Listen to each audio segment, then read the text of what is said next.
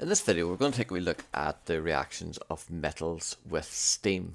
Now, after our work last week, we've looked at the reactions with cold water, and now we can add a few metals to our reactivities and we'll put these through. Now, the most reactive metal we had seen up to last week was sodium. Do you remember we had to keep it under oil and so on, and we saw sodium react with cold water. But when it dropped potassium in, do you remember, it was more reactive. It caught fire, reacted much more quickly, and is actually quite dangerous reactions. That's why we have to use just little tiny amounts of the potassium. So we actually put potassium above sodium. So the top of our reactivity series, the most reactive metal we're going to come across is potassium, and then we've got sodium. Now, underneath it, we've then got calcium. So you remember we dropped the calcium into water, and it fizzed and reacted sort of quite vigorously, not just as fast as sodium or potassium, but it's still there. Then slightly below that was magnesium, and in fact when we dropped it into cold water very little happened. We got a few fizz and bubbles, but we've seen magnesium burn quite well. You've burnt it already this year, and you see that it's quite a reactive metal, but a little bit less reactive than calcium. Then with zinc, we'd seen it being less reactive than magnesium before. We'd put carbon just below zinc before. Iron we'd put there as well.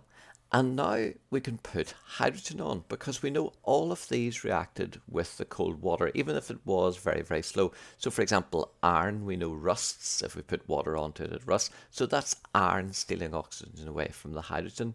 So we can put our hydrogen here, just below iron. And in the metals that didn't react, well, copper, when we drop the copper in, nothing happens. And hopefully last week you realised that copper is what we use to carry water around the home. So our pipes and things are made out of copper. If you've got a hot water tank, it's made out of copper, and it doesn't react with water, so it can't steal away from the hydrogen.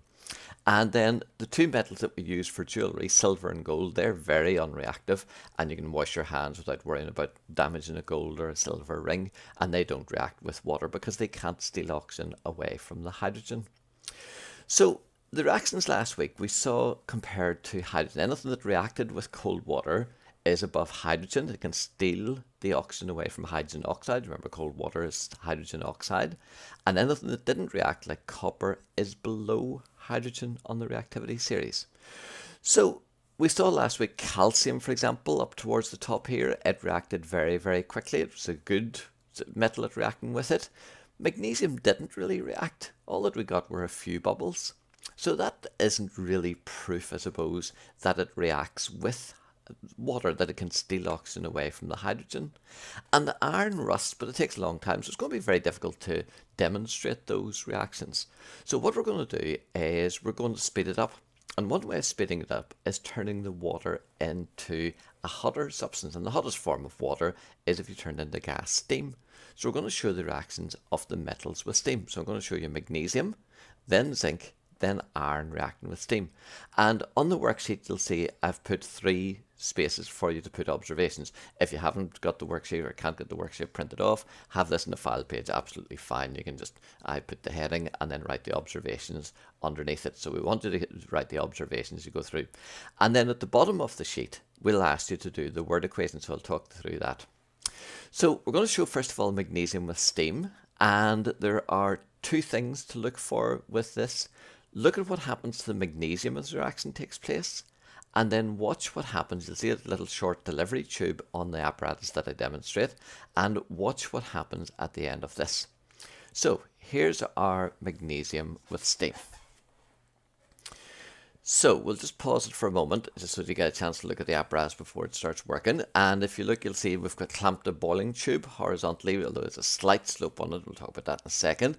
And you'll see in the middle of the boiling tube there's a roll of magnesium. That spiral is some magnesium metal. You'll see some water around the test tube because we've got plenty of water in there. And if you look up towards the left hand side, you'll see that there is a white substance there. It looks like a wool and so on. And what that is, that's Roxol wool, or sometimes we can use glass wool, which is really a ceramic wood. It's the type of thing that you put into your loft for insulation. And it's heat proof, so whenever we heat it, it's not going to catch fire. It's not like cotton wool that might burn. This doesn't burn, but it holds the water in place, and it means that that's actually soaked with water. We've got lots and lots of water there, so that can be turned into steam. And you'll see whenever I get the reaction started, then I'll heat that and we'll get lots of steam coming across. If you look towards the right hand side of the test tube, you'll see a little short delivery tube, little glass tube there. And watch at the end of that glass tube. At one point when the reaction gets going, I'm going to hold the lighted splint there and watch what happens at that point. So we'll run the video. It's only a short minute or two to get the reaction going. So you'll see the heat come in, and fairly quickly you'll see some of the water that's been lying around there turns into steam. So we need to get lots and lots of steam so that the magnesium can react with it.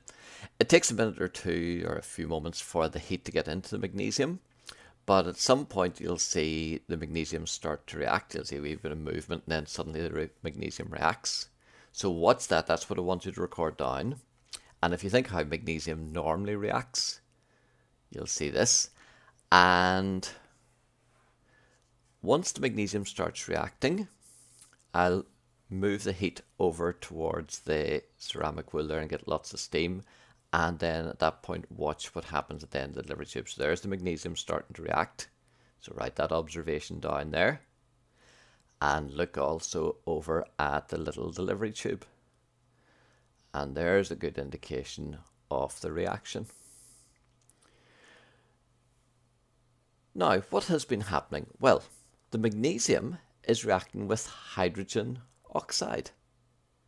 And if magnesium is above hydrogen in the reactivity series, we should have two products. So if you look inside the test tube around where the magnesium is, now the blackiness is because it's actually destroyed the glass, so don't worry about that. That's just the magnesium having fused into the glass. But do you see lots of white powder in there as well? Now that's magnesium oxide, isn't it? So magnesium plus hydrogen oxide has given us magnesium oxide.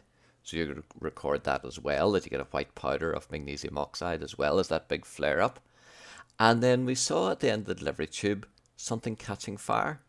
Well, that can be hydrogen. If you've got hydrogen with oxygen, that catches fire. So magnesium plus hydrogen oxide gives us magnesium oxide plus hydrogen. So there is an example of magnesium able to steal away from hydrogen. Okay, so at the bottom of the table, and if you want you can pause and record your observations and write your word equation before we do zinc, or you can save it all to the end or sort of watch the video again and do it the second time, whichever is more suitable to you.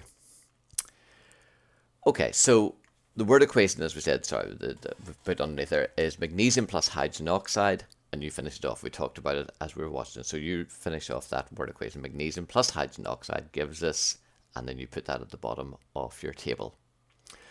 Okay, so the second experiment I'm going to show you is zinc with steam. So two observations.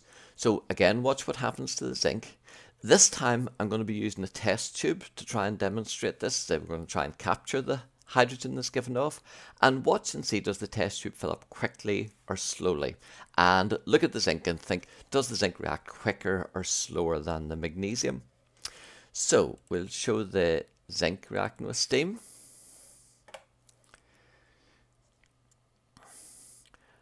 Now again, we'll pause the video just for a second or two. So you'll see again a test tube this time, so a slightly smaller test tube.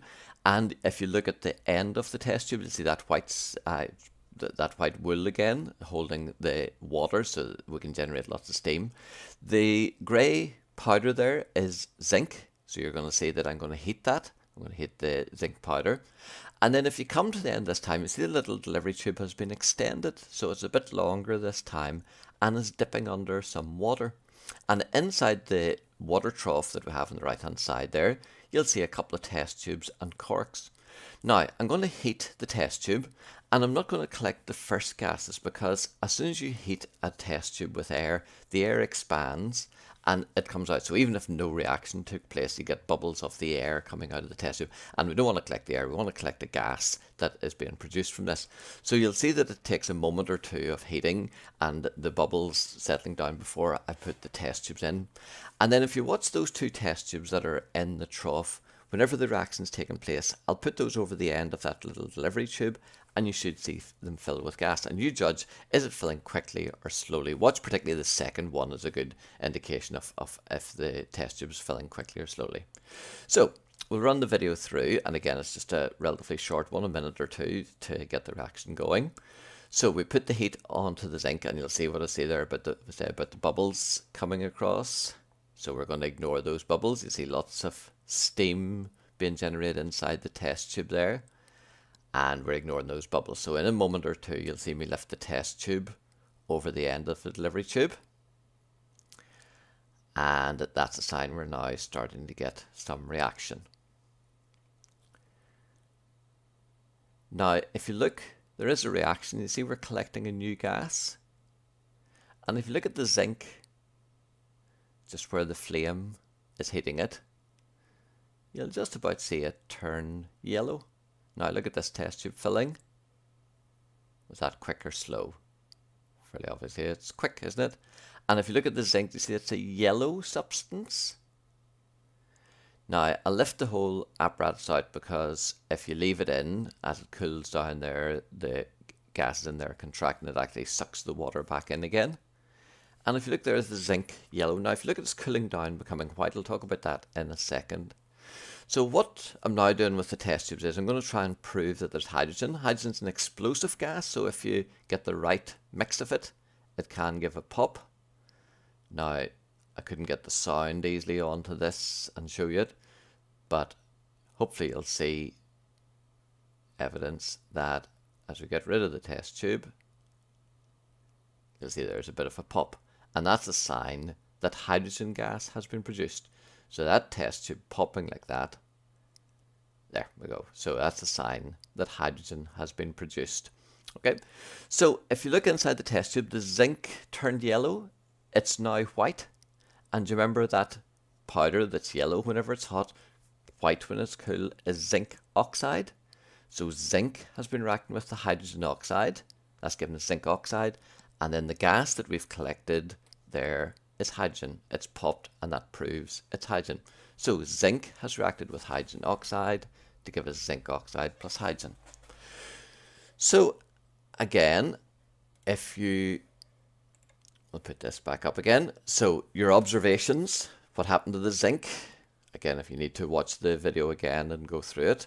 And then did the test tube fill quickly or slowly? Use that second test tube as a good judge of it there. And then, was that reaction generally faster or slower than the reaction with magnesium? Think of where zinc is compared to magnesium in the reactivity series. That'll give you a bit of a clue with it. Now, and at the bottom of it, the word equation. So again, think zinc is more reactive than a hydrogen. So, complete it. Zinc plus hydrogen oxide gives you, and again, we've gone over that on the video. So if necessary, rewind and go over the video to help that. So fill in your observations for zinc, and then the word equation for it. Okay, so the last one, iron with steam. So again, look for our observations. Look at what happens to the iron this time. And then does the test tube fill quickly or slowly? And compare it to the zinc one. So watch whenever we're filling the test tubes. So we'll run this one. So the apparatus, I'll not pause at this time, is exactly the same as the one with zinc. And you'll see the grey powder being heated there is the iron. So you'll see the steam starting to form. Again, I'm not collecting the first few bubbles, that's just the air expanding. And then after a moment or two, you'll see I'll move this over the top of the delivery tube. And we'll start to collect the gas. Now if you look at the iron first of all, not very much sign of reaction. And if you even look at the test tube, now compare how quickly that fills compared to the zinc. It's obviously a slower reaction. The iron only just about glows. That's about the height of it. You see a little bit of a glow in part of the iron there. There's not really very much reaction obvious with the iron. And then there's the test tube. That's it going at full pelt. But compared to the zinc, definitely much slower than the zinc. So that proves that iron is a bit less reactive than zinc. So it did just about react. It did react and we did get a reaction, but it's obviously much slower than zinc. So again, we're going to do the test just to prove that there's hydrogen there. So you'll see me stop with the test tube there, and then we'll check that the hydrogen pops. So again, the word equation, iron reacts with hydrogen oxide, steam. It gives us iron oxide, and then watch and see if the gas pops to get hydrogen. Yeah, so hydrogen. So iron plus hydrogen oxide gives us iron oxide, and then the gas that pops there, hydrogen. So there's our reactions with steam. That's our 3 reactions with steam. So with the iron, 2 things to observe. What happened to the iron? You saw that on the video, so again, rewind if necessary. Did the test tube fill quicker or slower compared to zinc? And then generally, is that a faster or slower reaction than the reaction of, that should read zinc, right? So is it a faster or slower reaction than the reaction of zinc? So how did iron compare to zinc? And then word equation, iron is more reactive than hydrogen, so complete the word equation. Iron plus hydrogen oxide gives us, and you complete that on the worksheet. Okay, so once you've got your worksheet or your file page completed, so you'll have your 3 boxes, 3 observations, 3 word equations. Then the only thing to finish off, the last task to do this week, is just to give me a nice neat copy, a ruled label diagram of this type of apparatus. This is good practice at the apparatus. This is as big apparatus as we'd nearly ever get you to draw, even when it comes to GCSE. So try and draw using the usual rules, rule with pencil, labels, put labels onto it. And there's this sort of apparatus that we use to react metals with steam. So you'll see the glass wool label there, the glass wool soaked in water, the metal sample, so that one's showing magnesium, a wee bit of a spiral, but you saw that we use powdered metals in there as well. The cork holds the delivery tube, and you'll see then the delivery tube goes into the water trough, and then you've got the test tube, and the hydrogen can bubble through. So practice drawing that. So give me a nice ruled, labelled diagram of that apparatus as your final task for this.